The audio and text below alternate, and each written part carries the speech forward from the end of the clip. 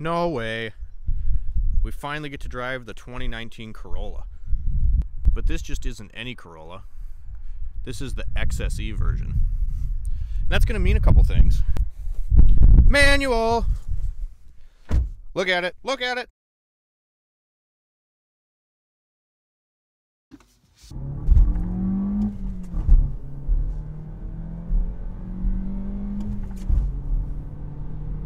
Hey guys, welcome to the Thursday video. We're back with another car review. Today we got the 2019 all-new Corolla hatchback. You might be thinking, why are you all amped up about a Corolla? Well, this just isn't any Corolla. This is the Corolla XSE. So what does the XSE mean?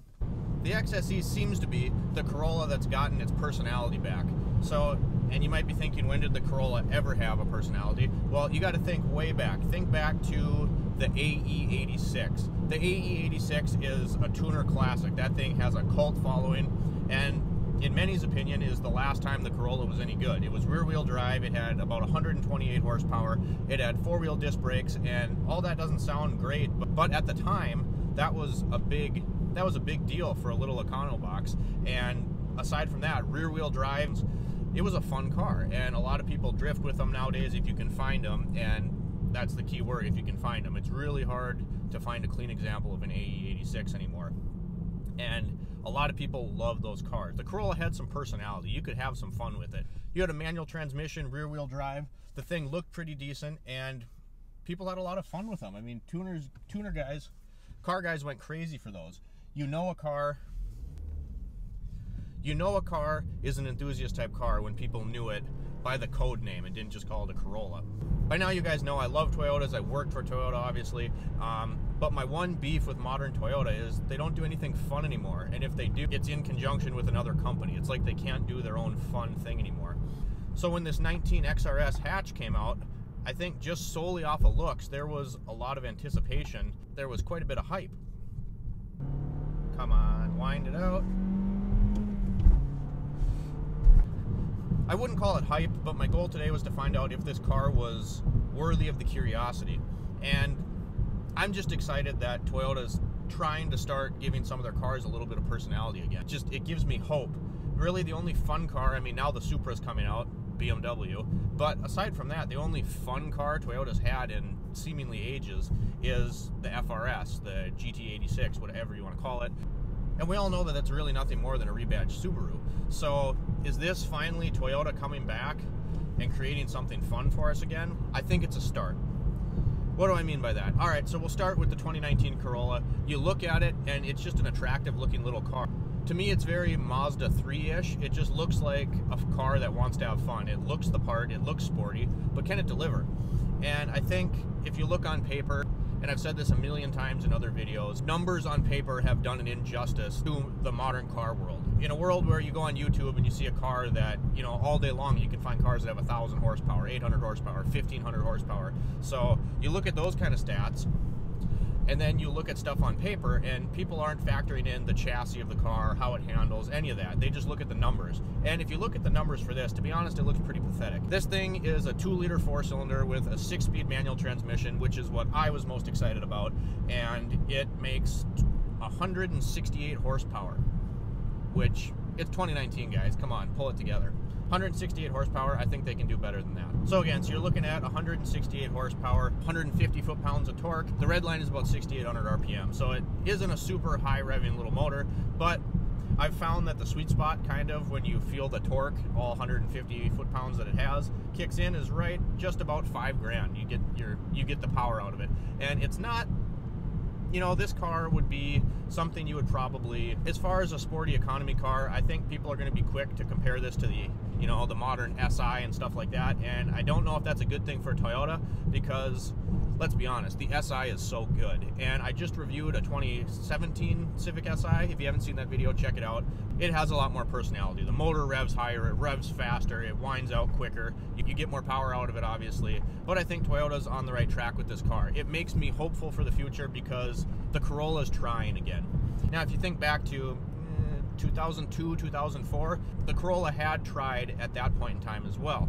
They created something called the Corolla XRS. The Corolla XRS, arguably in my opinion, had a better motor than this did. They made a little more horsepower. Technically, they were rated at about 170 horsepower, but it was the motor that Toyota developed for Lotus to put in the Elise. Obviously no supercharger or anything like that on that one, but it was a really peppy motor. Those Corolla XRSs had quite a bit of personality, and to me, you go from 2002 170 horsepower, and it seems like you're trying to get into a fun car again, and it makes virtually the same power and has a way lower redline. Yeah, but I think the problem with the XRS, and they didn't sell that great, stupid as it sounds, is they didn't really look the part. And to me, I don't really care as much about that. The car was fun to drive. It had personality. It handled. You could wind it out. It was a fun little car. It was a high-strung little Corolla, but it looked just as manila as every other Corolla on the road. This car looks the part. It looks fun, and I think that's what got people's attention. And you can option these things out at the dealer with different TRD add-ons and make them look pretty cool. But is it going to get any better? I'm really happy that the Corolla is trying again. I really like that. I appreciate the attempt to make it fun because, let's be honest, the last couple years Corollas, they suck. I hate them. They have no power at all. They have a CVT transmission that has fake shift points in it, so they just feel awful. I hate them. They're manila looking, and they're just no fun. This thing in comparison, it looks the part, it looks youthful, and it has a manual transmission again, so you can control your own gears. And as far as handling goes, this thing, I can't really make sense of it, really. It's got a really weird sensation. Obviously, it's a little wider than the outgoing sedan. There is virtually no body roll, which being wider is going to help, but aside from having no body roll, it just feels... Fuck.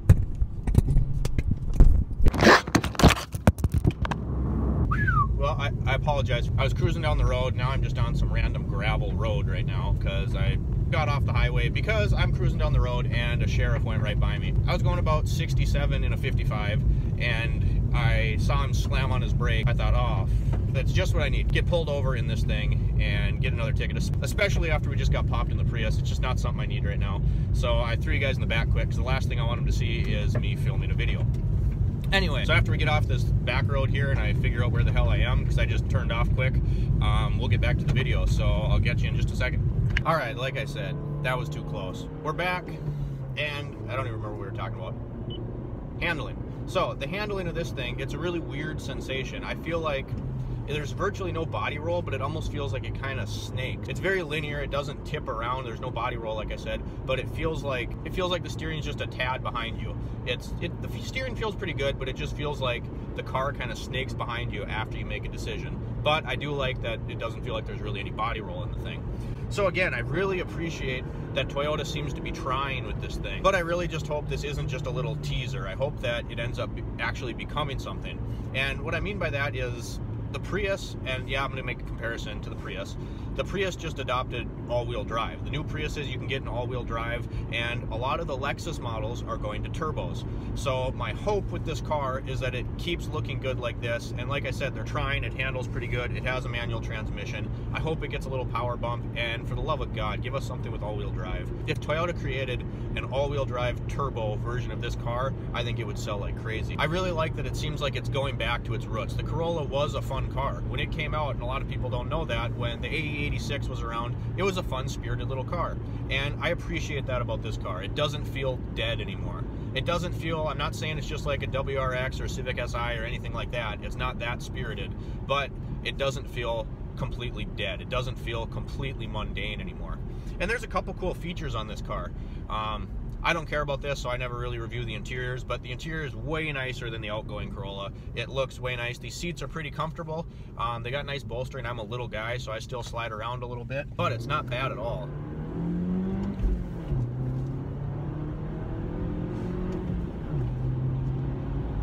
Power, like I said, and we're into it right now, it leaves a little bit to be desired. I mean, like I said, 168 horsepower in today's world just isn't going to cut it. And this thing weighs a hair over 3,000 pounds, so it's not like it's light for the class of car that it's in either. A couple little things that I like is it's got this IMT, which I can only imagine stands for Intelligent Manual Transmission. And if you push that, when you downshift, it'll actually blip the throttle and kind of sort of rev match for you.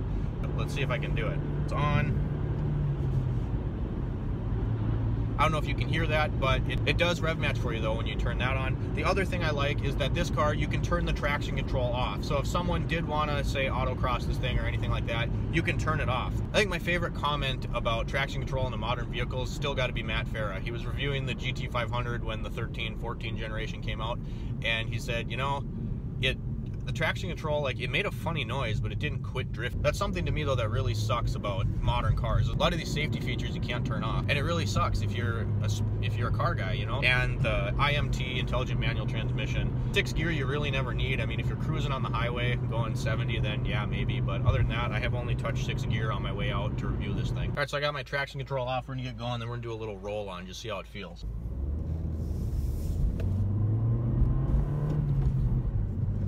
Second gear, we're gonna do a little roll on.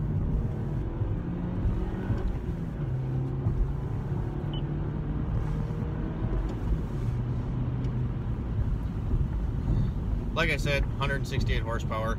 So that's kind of my take on the 2019 Corolla XRS. I think that Toyota's on the right track with this thing. It's definitely not as boring as all the other ones were, and it definitely is a sharp looking little car. I appreciate the manual transmission and just kind of the feel this thing has. It handles pretty well. I wouldn't say it's a super entertaining car to drive, but the keyword is yet. I'm really hoping that as this thing progresses, this is the first model year of this, that this thing has takes an even bigger step in the enthusiast direction. So we can hope for that, fingers crossed. Otherwise, guys, thanks for tuning into this car review for the Thursday video. Shift, Wrench, Repeat, we upload every Sunday, Monday, and Thursday. Catch you next time, guys.